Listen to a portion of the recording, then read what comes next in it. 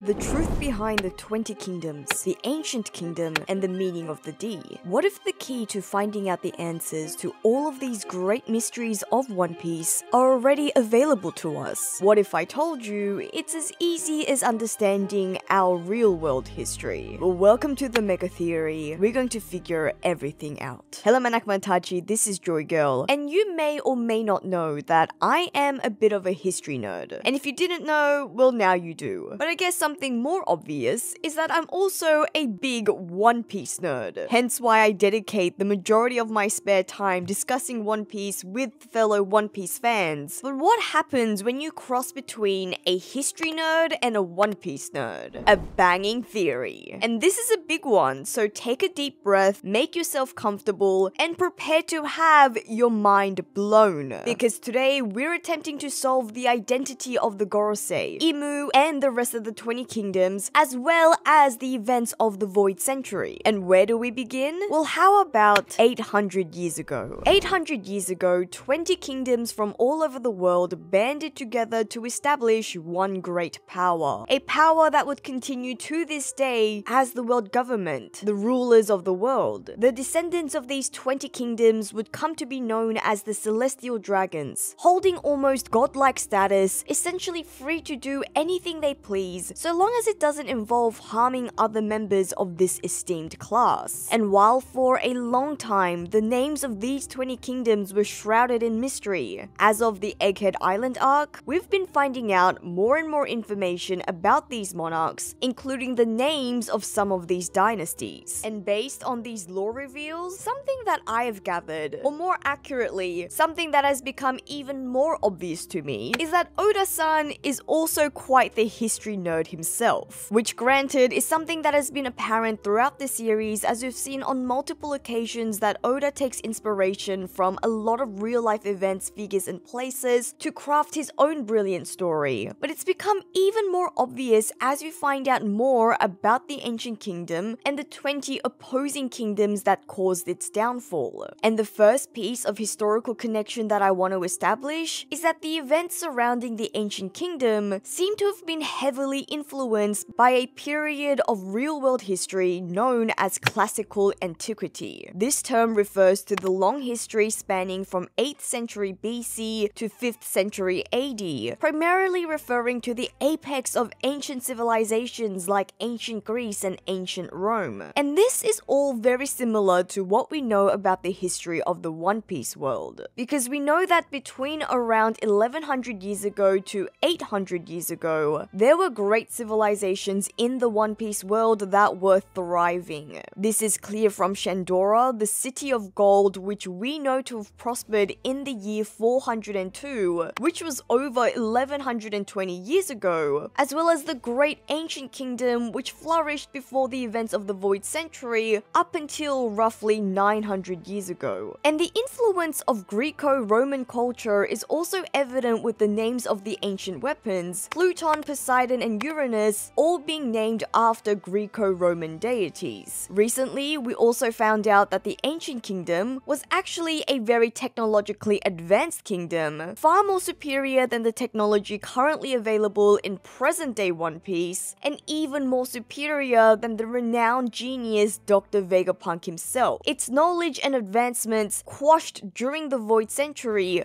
supposedly by the world government. And again, this is very similar to ancient Greece and ancient Rome, which amongst other things is widely recognized for its contributions to science and innovation, because we humans still have the classical age to thank for roads, central heating, and flushing toilets. But then, so what? It's not the first time Oda has drawn from real life, and I'm sure it won't be the last. But what if we dig deeper? And I mean much, much deeper, all the way to the beginning of the Roman Empire. And similar to how after the fall of the Roman Empire, the majority of the European world sunk into a period known as the Dark Ages, where all of the great knowledge and advancements of the previous period were lost to society, it seems the world government government have intentionally hid the secrets and the advancements and all the knowledge of the ancient kingdom from society, plunging them into a very dark age. According to Roman mythology, the story of two twin brothers, Romulus and Remus, tells us the story of how the Roman kingdom was born. Romulus and Remus are said to be two brothers who not only had family ties to the former king of an ancient Latin city, but was also born to a Vestal virgin, their father being Mars, the god of war. However, when their granduncle deposed their former king, their grandfather, this new king viewed them as threats, ordering the brothers to be killed. But Romulus and Remus were saved by the river god, growing up to be natural leaders, unaware of their true lineage. They would eventually go on to find out about their heritage, setting off to build a city of their own, until the brothers themselves got into a dispute. A dispute about which hill they should build their new city on, a dispute that ultimately resulted in Romulus killing his own brother Remus, going on to found the city of Rome alone. Romulus would then expand the city into nearby Etruscan and Greek territories, but this new city faced a problem. Rome didn't have enough civilians, so Romulus invited men of all classes and backgrounds to come to Rome to become citizens. He accepted fugitives and slaves and freemen. This ragtag group meant that to nearby cities, the citizens of Rome seemed like ruffians. And right about now,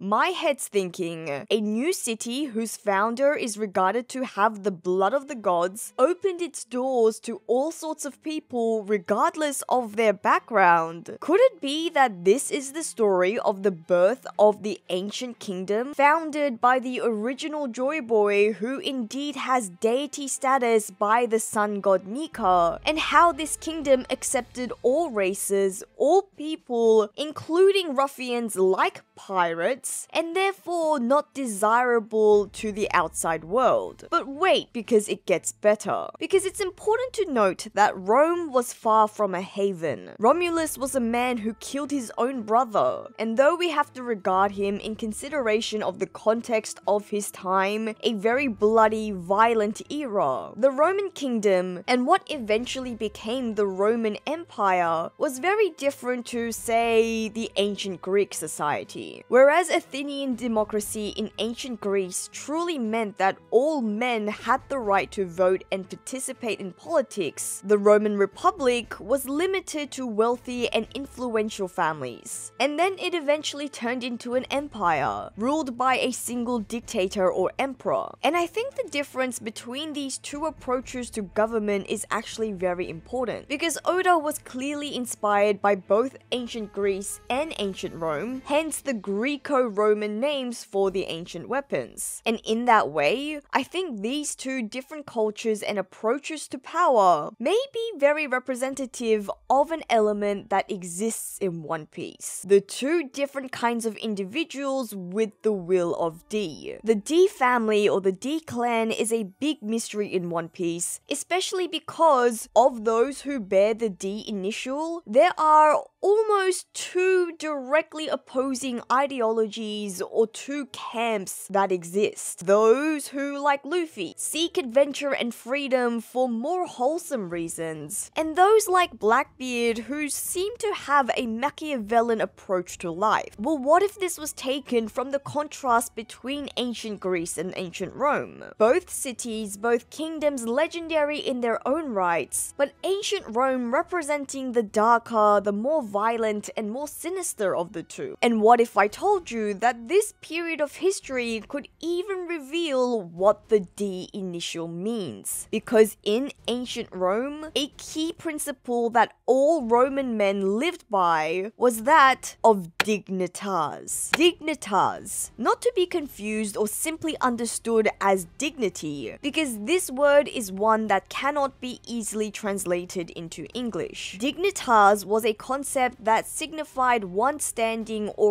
rank in community, and the influence that one acquired throughout his life. It encapsulated reputation, achievements, self-worth, pride, honor, and even ethical standards. And I think that this perfectly captures what the Will of D means. Those with the Will of D all lead or all led legendary lives in their own ways. Those with the Will of D embody great dignitas. This is clear through their achievements, their reputation, their honor, and or values. This is the reason why the D bearers are said to bring about a storm, because to live according to a life of dignitas necessitates you to exemplify valor and strong will, lives that will indeed cause great flurry. Perhaps that's also the reason why those with the D initial all die with that same wide D-shaped smile. Even at their final moments, they know that they lived according to their principles and values, that they led satisfactory lives, that they achieved dignitas. This obtainment of dignitas marked on their faces even at their deaths for everyone to witness. But in ancient Roman society, to gain dignitas, you needed to win glorias, or glory. And in that ancient society, glory most often came in the form of military wins. The Roman Empire existed for 450 years, and during this long period, it was almost always at war. The Roman Empire had one of the most militaristic campaigns in all of human history, and this meant that Rome continued to expand, swallowing up other kingdoms near and far. At its peak, it spanned 3 continents, including most of Europe, Northern Africa, and Southwest Asia. But throughout its long history and struggle for expansion, it experienced a constant shift in allies and enemies. And I think this is where things get really interesting, because I think this explains the downfall of the ancient kingdom and the subsequent rise of the 20 kingdoms. Because something I failed to mention explicitly so far is that the Roman Empire was not always an empire. For a decent period, it was the Roman Republic, and rather than having one ruler, it was ruled by a senate. Actually, Rome was very averse to the idea of having one dictator and cherished this political system, which is why when Julius Caesar, a renowned statesman and general at the height of his career, made a move to transform the Roman Republic into an empire ruled by him as dictator. And when this happened, the other senators did not take kindly, killing Caesar before he could even see his dreams come true. But despite the senators' efforts, Rome turned into an empire anyways. But what I really find intriguing about this piece of history is the idea of having no one king, because that's a very familiar concept for us One Piece fans, a concept that is symbolically established through the empty throne, and the greater, darker, iconic truth that actually, the One Piece world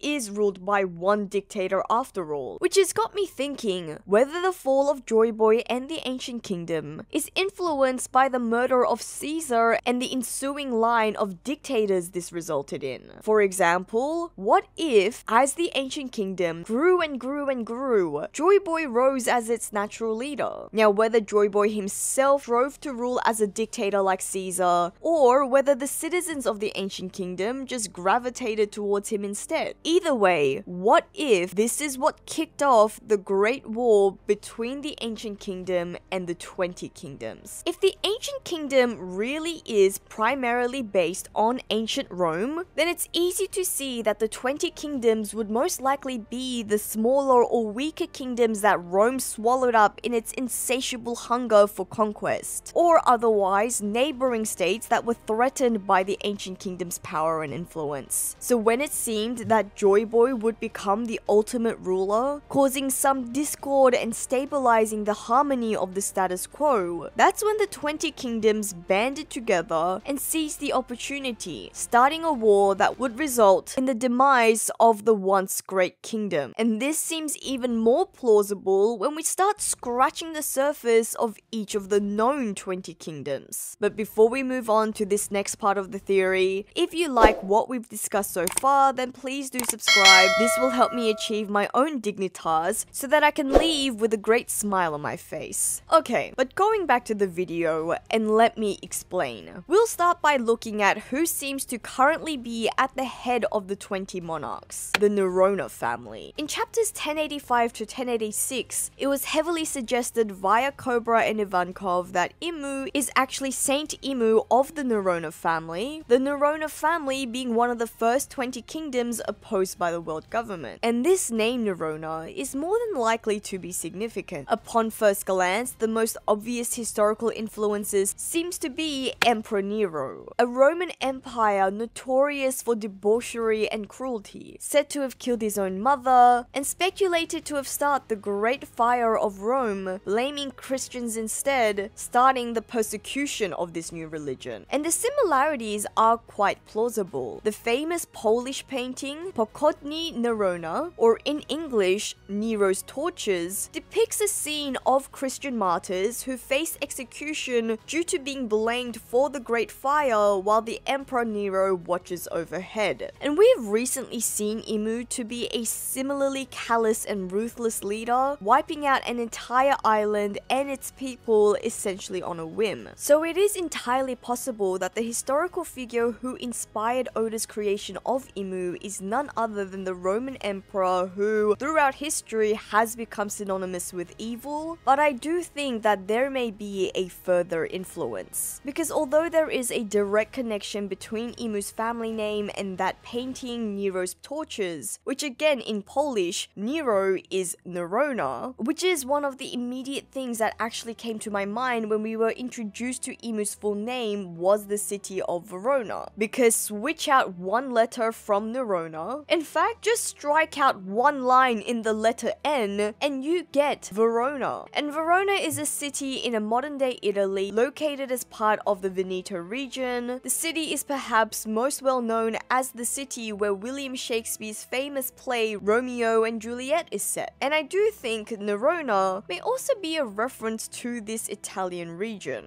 Because apart from Verona, Veneto is also the home of another influential city, Venice. And well, Venice has a very interesting history. Because although it will be a much smaller city now, emerging as the city-state in the 9th century, Venice comprised much more territory and was actually known as the Republic of Venice. And the Republic of Venice also covered areas that we now know to be Verona.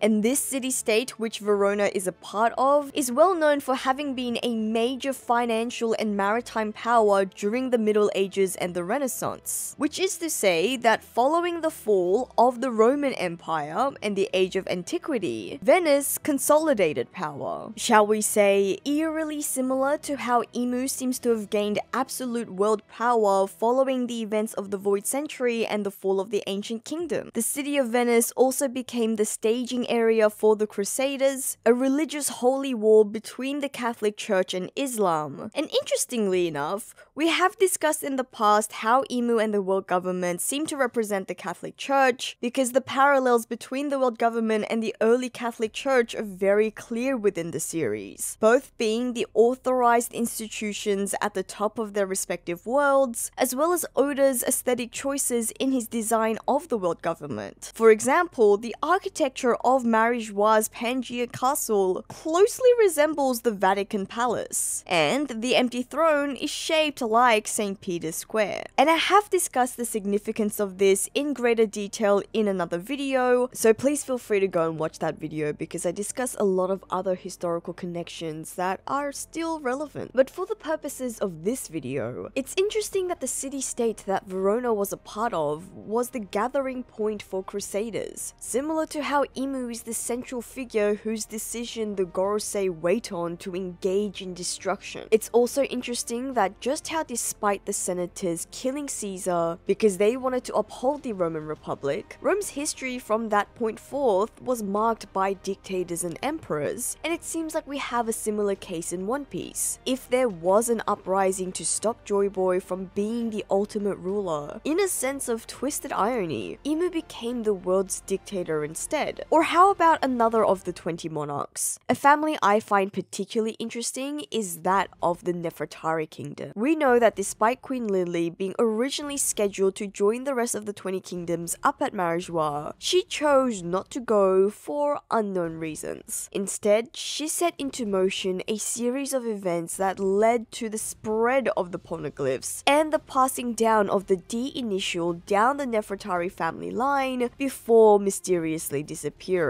Well, the observation that the Nefertari family and Arabasta in general seems to be based on the real-life ancient Egypt is nothing new. But it does get very interesting when we think about the relationship between ancient Egypt and ancient Greece and Rome, a relationship that goes back even before the birth of the Roman Empire. And if I was to do it justice, I could spend the entire video recounting the history of Greco-Egyptian Roman history, but the short and sweet version is this. Following the death of Alexander the Great, his massive Greek empire was parceled off by various successors who couldn't agree on who should be the next king. So from 300 to 30 BC, Egypt became the Ptolemaic Kingdom or the Ptolemaic Egypt, referring to a lineage of Greek monarchs who ruled Egypt, assimilating into Egyptian culture to acquire the trust and loyalty of its citizens, while also ensuring the continuance of their own Greek heritage. From the mid-3rd century BC, Ptolemaic Egypt was the wealthiest and most powerful of Alexander's successor states, and it was the leading example of Greek civilization. However, this power and influence gradually began to weaken, coinciding with the rise of the Roman Empire, until it lost to Roman conquest. And interesting enough, the ruler at the time and the last of the Ptolemaic pharaohs was Cleopatra. What's even more interesting is that Cleopatra and Julius Caesar were partners in love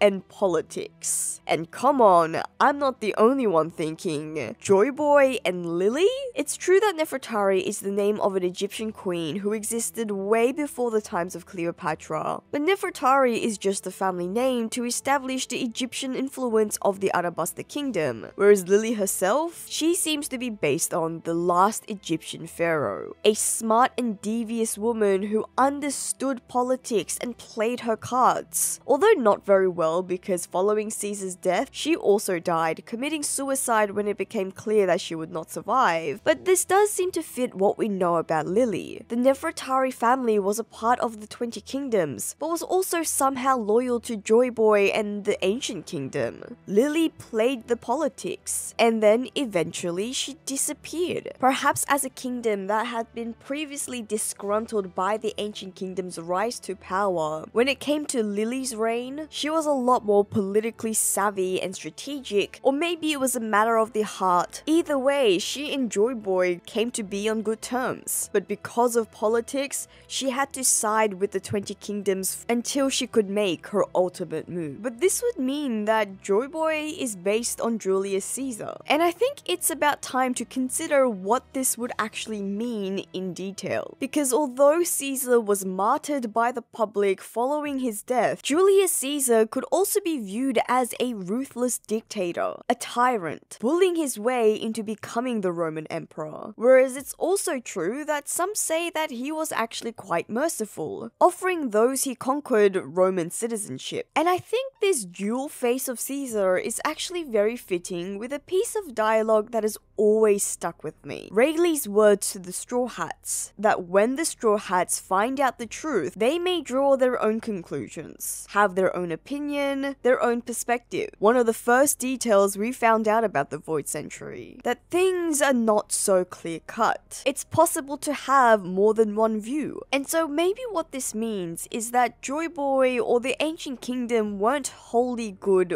or pure, which is something we've seen throughout One Piece, that no one is truly 100% good or bad. And then when you also throw in the fact that both ancient Greece and Rome are relevant, or were relevant in inspiring Oda, then you could even suppose that there was a legitimate reason to quell the Ancient Kingdom if Greece and Rome are supposed to represent the two type of D family members, some of the Ancient Kingdom being more aggressive than the others, and overall this causing a lot of hatred and distrust by the surrounding kingdoms. So if we keep looking into the other monarchs that then opposed the ancient kingdom, then the first of the 20 families' names we were introduced to in the series is Don Quixote. And it's also well known that the Don Quixote family and Dressrosa more broadly is heavily influenced by Spain. Well, it just so happens that Hispania was the name used for the Iberian Peninsula that fell under Roman rule from the 2nd century BC. From this point forth, their population was gradually Romanized, thereby supporting my point earlier that each of the 20 monarchs seemed to be territories that the ancient kingdom took over or otherwise encroached upon. Similarly, the Figurelands. As one of the most recently revealed names, there's not a whole lot of information we can draw from to definitively claim that the Figurelands are connected to a real-life historical kingdom, but my money is on Sparta. We know that Figureland Garling is the head of the Holy Knights. He's an extremely proficient combatant, and well, it just so happens that Sparta, one of the ancient Greek city-states, is characterized by its highly militaristic structure. Spartan culture centered around the military, with young boys starting training when they were just 7 years old. On top of physical strength and toughness, Spartans were also trained to uphold the importance of the Spartan state, this nationalistic pride being a core value. And this seems to very much fit what we've seen of Figureland Garling, who values structure and hierarchy. His ruthlessness in doing away with Mjolsgard shows how rigid his way of thinking is. And best of all, there is a strong relationship between Sparta and Figs. Figs seemingly being the most important part of the Figureland name. Although figs were popular in ancient Greece most generally, we also know that it was special for Spartans particularly. Early figs were used as training fuel for Olympic athletes, as well as given as medals to the winners. Figs were also central to the Spartan diet, it being one of Sparta's main agricultural produce. And again, this is important when you consider that Sparta also eventually fell to Rome, suggesting that maybe the Figurelands were another one of the kingdoms that were conquered by the ancient kingdom, and then it would make sense that the Figurelands would then join the 20 kingdoms to overthrow the ancient kingdom, especially as a proud and headstrong people. A family name that I really struggled to find a real-life connection to, the classical age in particular, was the Manmayer family. The name really just doesn't ring a bell when it comes to real-life history, and we also don't know all that much about the Manmayer family to try and find similarities according to any special characteristics. I will say that the first thing that came to my mind when I heard Manmayer was Myanmar. But Myanmar is a modern name for the country of Burma, and although the Roman Empire expanded to great lengths, I'm not aware that they made it all the way to Southeast Asia. However, for whatever reason, if Myanmar is somehow relevant, I do think that something that is interesting is that the former state councillor of Myanmar, which is the equivalent of a prime minister, Aung San Suu Kyi, was a Nobel Prize winner for having championed democracy in a politically fraught state. However, in more recent times, Kyi has been criticized for defending the state's use of armed forces to commit genocide against religious minorities. And in terms of relevance for One Piece, even if this doesn't relate to the theory about the ancient age and the classical period, it does fit with that same idea of political figures initially thought to be doing good, only to be corrupted, similar to Imu's possession of the throne. And this actually seems to be even clearer when it comes to the Gorosei's historical counterparts. But firstly, when it comes to the Gorosei, what's really interesting is that each of the Gorosei is obviously named after one of the planets, but in particular, their names have Greco-Roman influence, each being named after a Greco-Roman deity. But why? Because the ancient kingdom is supposed to be the representation of ancient Greece or Rome. Well, I actually think that the Gorosei's names highlights the Byzantine Empire. The Byzantine Empire, also known as the Eastern Roman Empire, was the continuation of the Roman Empire in the eastern states. The Byzantine Empire actually survived for a long time, all the way until 1453 actually, when it finally succumbed to the rise of the Ottoman Empire. The Byzantines Byzantines actually considered themselves Romans, and the name Byzantine wasn't used to describe the empire until after their demise. They were also very Christian, this being their defining trait, and it held order and traditional hierarchies as key values. And I think you can clearly see the relevance to the Gorosei. Via their Greco-Roman names, it's as if they're trying to emulate and continue the strength of the ancient kingdom. If we said that the 20 kingdoms were once conquered by the ancient kingdom, once the ancient kingdom was overthrown, it's as if the world government tried to keep on to that same glory and legacy of such a great kingdom, therefore continuing the influence as shown through the Gorosei's names. In addition, going back to my point about the world government being heavily influenced by Catholicism, it can't be a coincidence that the Byzantine society was also a very religious society. The Byzantines were also a highly stratified society with clear demarcations between their wealthy and poor social classes, which is very evident amongst the celestial dragons generally. But we've also seen more recently that the Gorosei are particularly dismissive of humans, regarding them as insects not worthy of any consideration. And something else that's interesting, however, is that the appearance of each of the Gorosei seem to be inspired by key figures in politics. It's been pointed out that Saturn looks like Karl Marx, for example, Venus Juro like Gandhi, Mercury like Mikhail Gorbachev, Jupiter looks like Abraham Lincoln, and Mars looks like Itagaki Taisuke. And I'm not going to get into the politics of each and every person because many of these figures were actually active in relatively recent times. But all I'm going to say is that for various reasons, each of these figures are